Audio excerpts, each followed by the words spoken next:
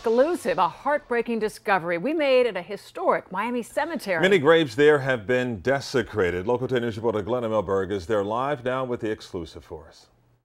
This is such hallowed ground. So much of Miami's African-American history is buried here. Evergreen Memorial is also now the target of grave robbers, and that is heartbreaking, especially for those with a personal stake here. This had happened over the weekend. See that concrete corner smashed off? To Arthur Kennedy, it's a sign they're coming back. When they're taking the bodies out, it's something, it's crazy now. Now you're coming with blue gloves. You heard right. They come prepared with surgical gloves, vandals to start, and worse,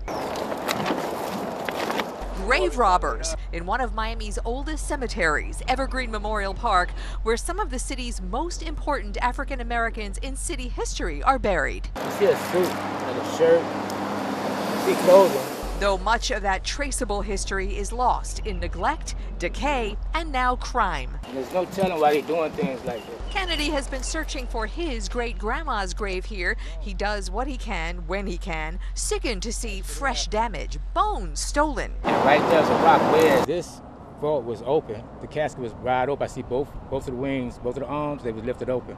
And I seen a lady, it had to be a lady, I seen some beads, and I also seen a leg there.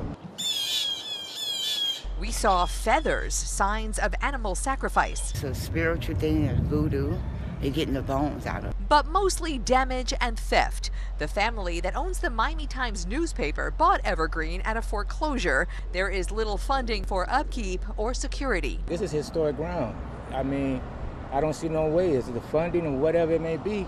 It has to be saved for some apparent reason. It shouldn't be like this. This is an issue with no answer, really, at the moment. Kennedy envisions maybe historic preservation, documenting the family history here, maybe even tours. But right now, all they want to do is keep the grave robbers out. I'm Glenna Milberg in Miami, Local 10 News.